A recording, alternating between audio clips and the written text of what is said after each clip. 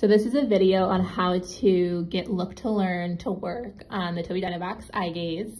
And so similarly to working with Help Kids Learn, with Help Kids Learn, you want to make sure that repeat click is turned on. And so again, there's a different video on how to add repeat click to your TD control menu that pops up.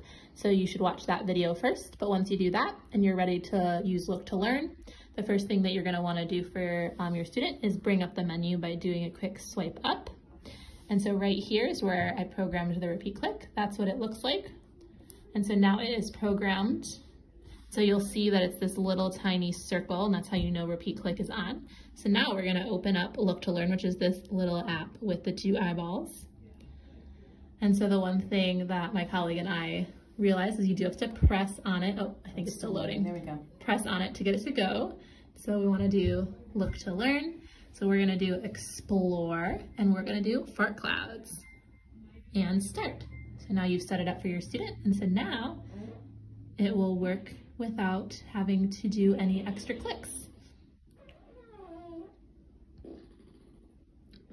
Awesome. Let's try a different game.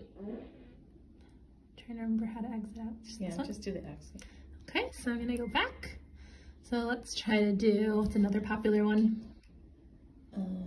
Target? Yeah, do a target.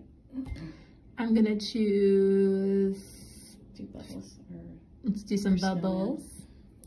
Okay, let's do some bubbles.